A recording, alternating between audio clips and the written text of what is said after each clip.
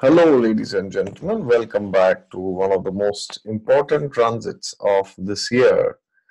In fact, in my opinion, this is the most important transit of this year. Yes, it is not Saturn, it is not Rahu Ketu's transit, which will happen in September. And it is also not Jupiter's transit, which will happen in Capricorn by the end of this year. It is not the retrogression of Venus. It is not even the retrogression of Mars that is going to happen in this year. And neither it is the retrogression of Jupiter, Saturn, and Mercury. It is this transit, which, in my opinion, is the most important transit of this year, 2020. Why? Because Mars is going to transit that exact zodiac sign, those exact nakshatras, that exact degree where the recent eclipse has happened. And the Mars is also going to transit that Sagittarius Gemini axis, where we are going to have another eclipse this summer, right? So therefore, Mars is a very important planet when it comes to this year, 2020. It is the most important planet almost. Therefore, it is very crucial that we understand how we should behave during this transit, because this transit can force us to behave in ways which we regret later. So, therefore, we should know what are the things that could come to us and who will be affected more by this transit. When I say affected, I don't mean you will die or some terrible accident will happen or you'll be fired from your job. It's not like that. What happens to you will depend on your own horoscope, which dashas you are running, and where are the dasha lords placed. But for this transit, you can see if you are running the dashas of Mars or Rahu or Ketu, then you will be very intensely affected by this transit. Which means either you are running the Mahadasha or Antardasha or Pratyantardasha. Not so much Pratyantar, I would say, but still, not even the Mahadasha, I would say. If you are running Antardasha of either Mars or Rahu or Ketu, either of these three, then you are likely to be affected by this more. That is why if you are running the Antardasha of these, any of these three, or Mahadasha or Pratyantar also, then it is highly crucial that we take note of this transit. And of course, for this transit, you should also watch the Vimshotri. Apart from Vimshotri, you should watch your Chara Dasha. Okay, recently I had a great recording with Shikha Makhijaji for her channel where I had elaborately spoken on dashas. So in that I had spoken that the Chara Dasha is very important. That tells you how would you perceive things at a soul level. And generally I have seen whenever Rahu Ketu is involved or there is any eclipse or there is any conjunction, it always happens that somehow we tend to feel that it is blown outside of our proportion. It is blown to such an extent that um, even if you try our best, we can't solve it. And therefore, if you are running the Chara Dasha of the signs where these transits are happening, okay, so then you may be affected by this more. So, which means because Chara Dashas are sign based dashas, remember, okay, they are not planetary dashas, they are sign based dashas.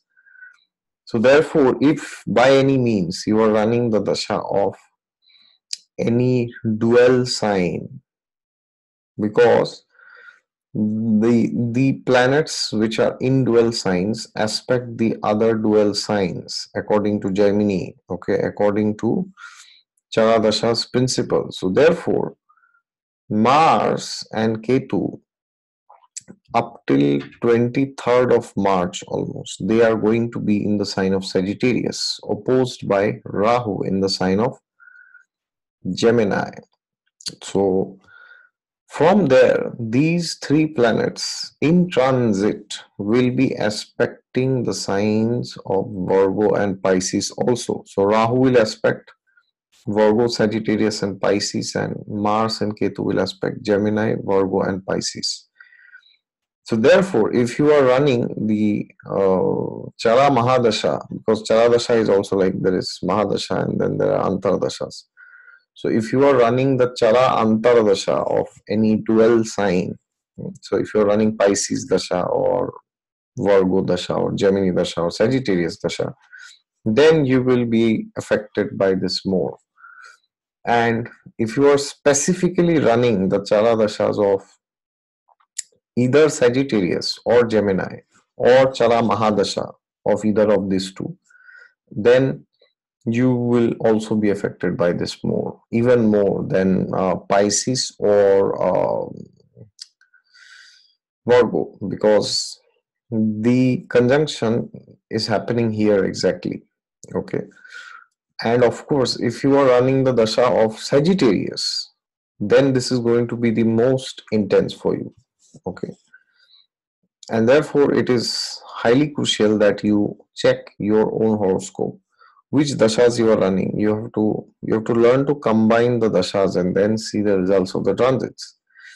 First, you have to check in Vimshottari which dashas you are running. Okay. And there are many factors by which you can determine the results. And after that, you go to Charadasha. You see what Charadasha is saying. And then after that, you also have to check what Yogini Dasha is telling.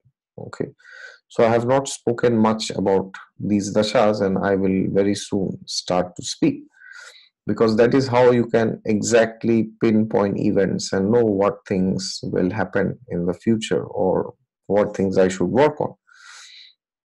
So therefore, this is like a sketch. If you are running the dashas of these planets or these signs, as I mentioned, then most likely you will be affected by it even more. Okay.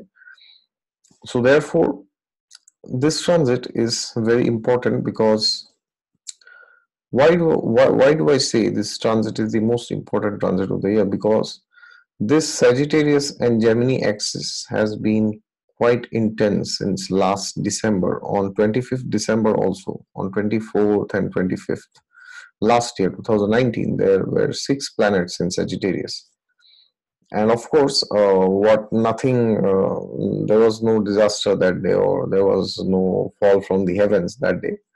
But it was just that people, according to their own horoscopes, were feeling that day. Okay, these 2 days, especially 3 days, I was 24, 25, 26. And now Mars is coming and joining in this. Okay. So, although the planets have left Sagittarius, Venus has entered Pisces, I mean, but now Mars is entering. So, what is Mars basically? See, Mars is a very important planet, because, especially in Kali Yuga, it is very important, because remember, Mars, who is Mars? He is the Senapati, he is the commander in chief of the son of the king. So therefore, his desire is he will go and rule everybody, he will go and kill everybody who doesn't agree to what he says. Okay. So therefore, whatever we keep seeing in the sign of Sagittarius related to our life, or the sign of Gemini, because of these eclipses and these conjunctions and transits, will now start showing their effects at a physical sense, because Mars is physical. It is full of tamas actually. Okay, it is tamas. Tamas means very gross. It's full of ignorance. Ignorance means, okay, I want this my way. That's it, my way or highway. But Jupiter is not like that. He's a Sattvic planet, which means, okay, I like it this way, you will like it this way, let's do it like this. Okay. So therefore, now that quest finally will start, we will start pursuing that quest. And what is that quest that you will pursue? That will depend on which houses Mars is ruling in your chart, depending on your ascendant, your lagna, your rising sign. Okay. Again, not the moon sign, not Chandra Rashi, it's your lagna Rashi. Okay. Because the lords, the houses which are planet lords, are like the responsibilities of that house. It shows the agenda. So whenever you talk of Mars in any horoscope, you have to check which houses he rules as per your ascendant. Okay. Suppose he rules fifth house, then you know his agenda is children or creativity, love, romance, affair, all these things. Suppose he rules the seventh house, then you know it's marriage, or business deals, contracts, partnerships, doing things with others. All right. So everybody knows the basics of astrology. So you know which house Mars is ruling in your chart. And Mars rules two houses. Okay. So the houses which Mars rules will show the agenda, and the houses where he's transiting itself will show the resources which he is getting to fulfill the agenda of that house which he rules. So imagine I am sitting in this room and I have a problem in this room. Okay, my light is not working or my laptop is not working. Then what will I do? I will go out from this place. Yes, I have my own agenda. My agenda is my home should be proper. And then I go out, I go to some shop, to some electrical shop, or to any shop where I can find a replacement for the bulb or the fan or the AC or the heater which is not working in my home. So therefore, I will try to find different resources to fulfill the agenda of my own house, because that is my duty, that is my responsibility. So people say the lordships of a planet are more important, or the house where he's sitting. Well, both are important, because both of them will show how to what extent uh, you will be in harmony. So for example, if a planet is lording a particular house, that means he has certain agendas pertaining to that house. But suppose he is transiting in a difficult place, then he is not able to fulfill the agenda of his own house. So he is not happy, he is in distress. But similarly, if a planet is transiting in a good place for that particular house which he rules, then the agenda is fulfilled. Very good. The planet is very happy. It's delighting, basically. So that is how you know. So when this Mars Ketu conjunction is there and Rahu is opposed, okay. So whenever any planet conjoins Ketu, there is a sense of confusion and headlessness which comes by default. So that will depend on which houses Mars rules in your chart. Okay.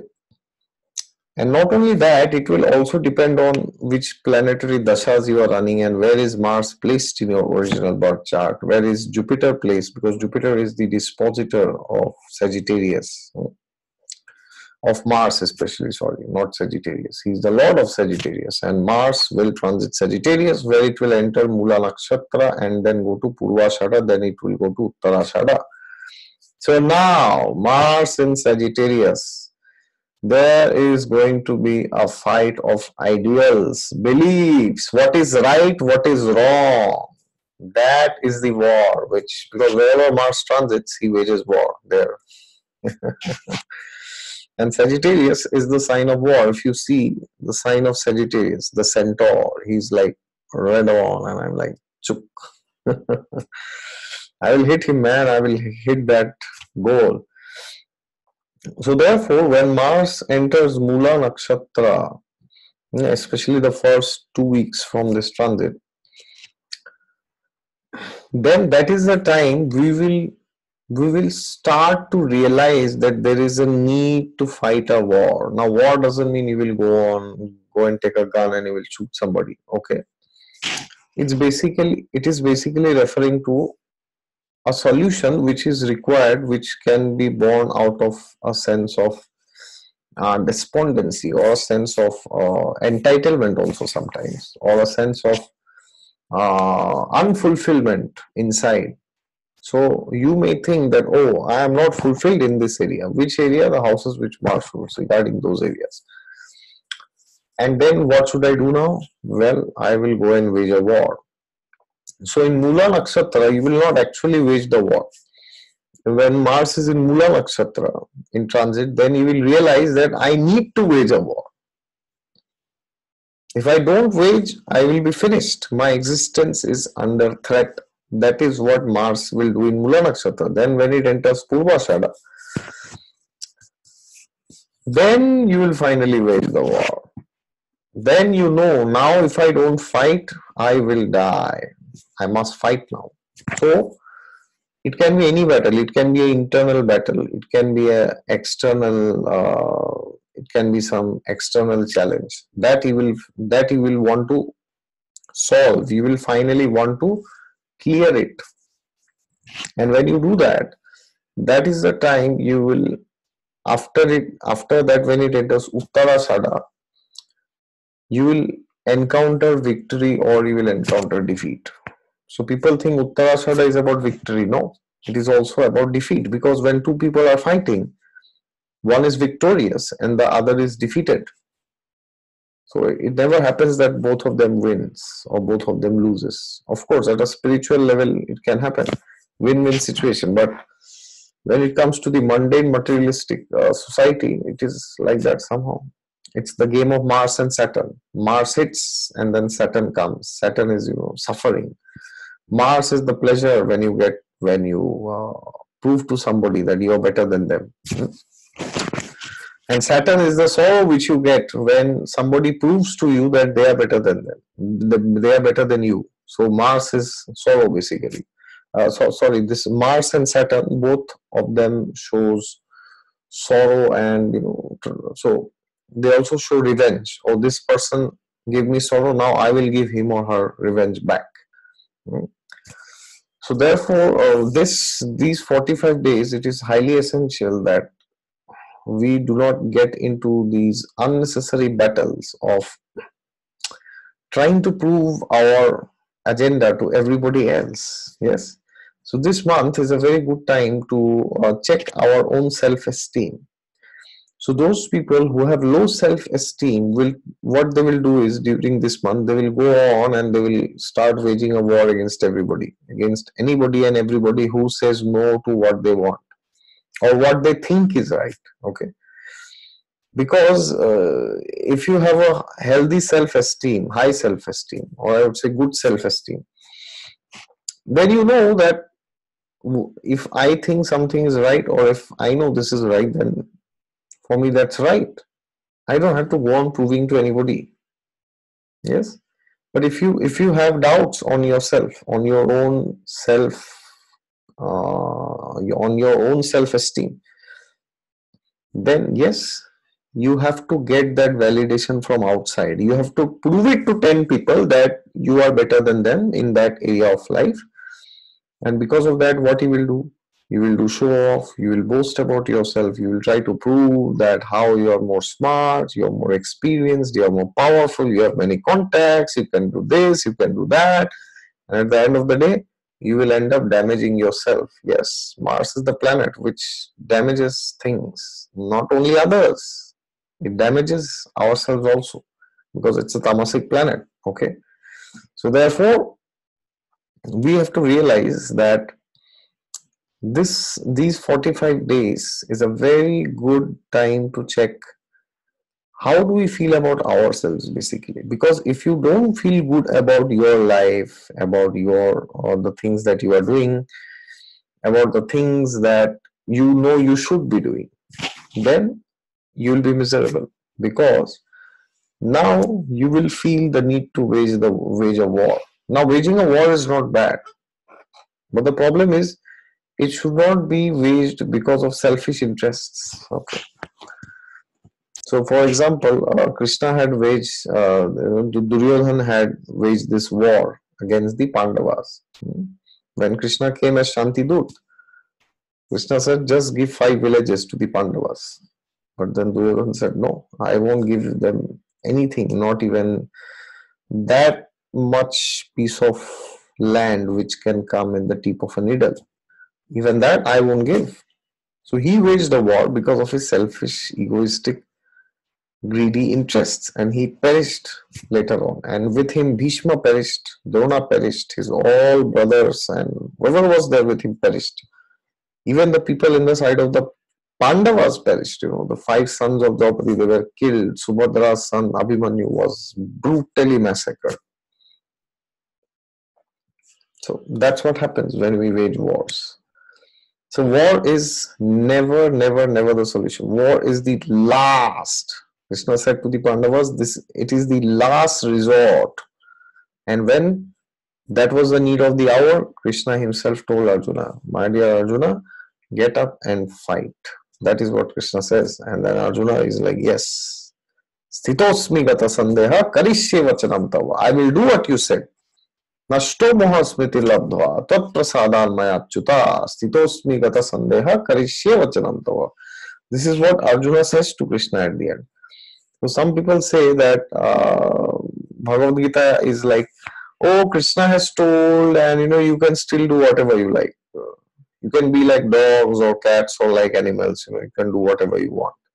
But that's stupid actually. They have zero knowledge of the Gita. They have just read it theoretically. They have not read it from a bona fide guru, and because of their sense of headlessness, they are just roaming like animals without knowing anything. Well, that is not what you should do after reading the Gita. You should see what Arjuna has done. Sthitosmi gata sandeha karishye vachanam tava. I will do what you have said. So if somebody thinks that after reading the Gita, oh, I can just do whatever I want, after all, it's my life. Then you have simply wasted your time just doing nothing basically. All right. So yeah, it pinches. I know many people don't like to hear these things. They feel that ऐसा क्यों बोल रहा है? But yeah, that's the fact. So many people I see. All right, so wage a war, do what is required, but don't waste time proving yourself. If you know who you are, then you don't have to prove yourself to anybody.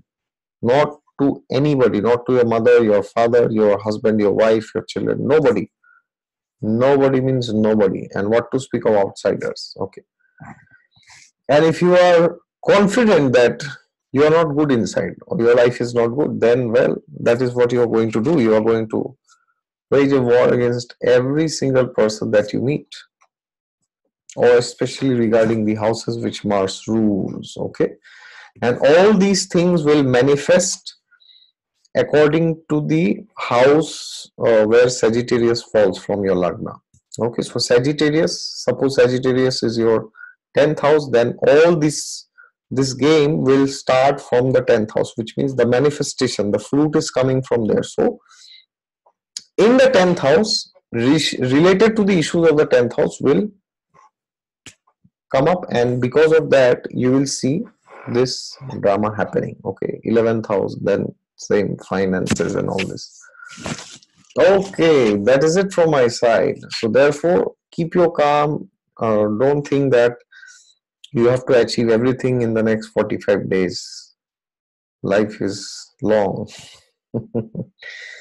You can hit a lot of sixes in cricket, but in the name of hitting sixes, don't forget that you should also remain not out, because if you go and you run and then your stump is out one day, then you cannot bat anymore. All right, so make runs, hit fours, hit sixes, or hit twos, ones, threes, but make sure you remain not out, because if you are out, then you're out.